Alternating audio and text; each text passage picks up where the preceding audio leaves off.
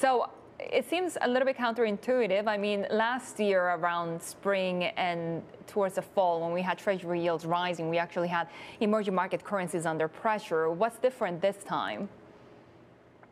Well, I think clearly this time the major difference is going to be the growth picture. So if we look at the likes of emerging market Asia, we probably saw a big dip in the economies, and that already happened in 2020. But this time around in 2021, these economies are on a much stronger footing. So if we look across the likes of EM Asia, we have central banks looking to hike rates.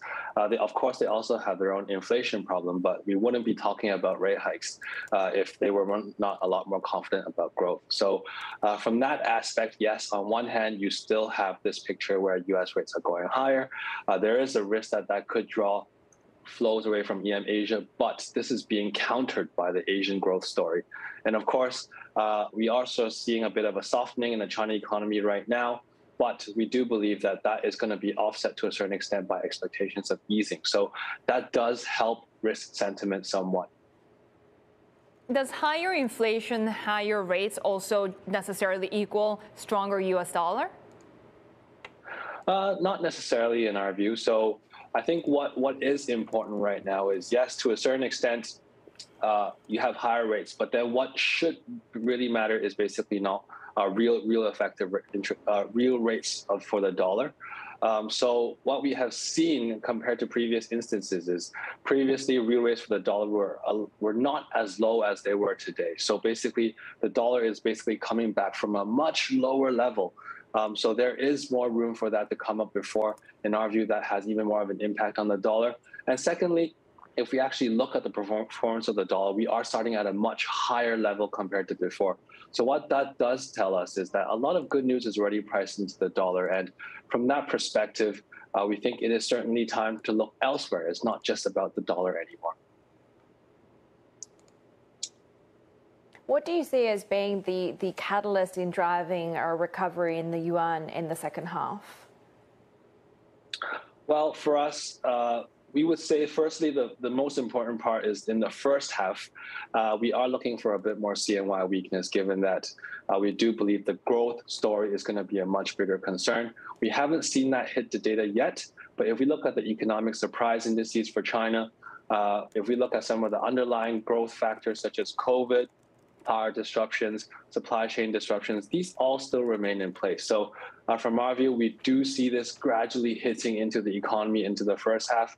And what is very clear right now is the FX signal from authorities. And they are basically telling us they do not want the CNY to be very strong. So from that perspective, we do believe the CNY will be weaker first in the first half. And that's why basically as the economy recovers in the second half, we do think that policy signal shift will kind of fade away. And therefore, from that sense, the CNY can then start to appreciate. Where do you see the outperformers in emerging markets Asia then, given that this time around the sort of dynamic between how they're expected to react after the Fed is somewhat different? Well, basically, if we look across EM Asia, we would be looking at economies which, as I mentioned, growth are stronger. Central banks have room to tighten. And of course, economies where we believe that they have a better job, that they've done a better job of managing COVID. Economy which really does stand up for us there is basically the Singapore dollar. And from that perspective, we think the market also agrees. If we look at the performance of the Sing Near over the past few weeks, we've basically seen a rocketing up of the Sing Near.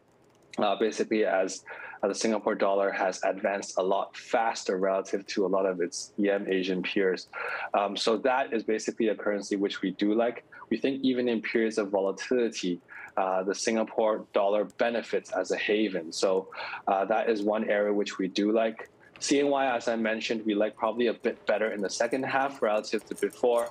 And as you can see there, one currency which we dislike, we think will probably be a bit more disadvantaged, would be the Philippine peso, just given the growth story. You also have elections. And what we did see in the November trade numbers was the biggest trade deficit on record. So from an external perspective, we think that will continue to weigh on the PHP.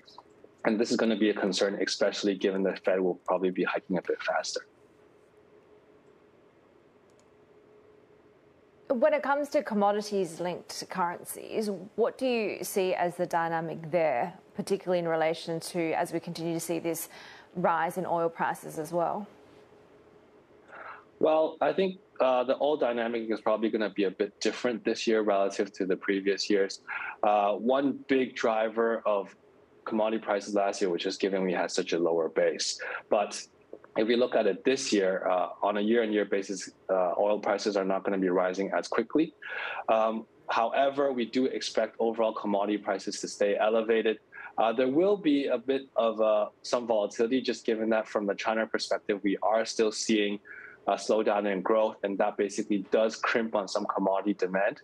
However, overall, if we look across 2022, we do expect commodity price to be supported. For commodity producers of that, probably a bit more softness in the early part of the year.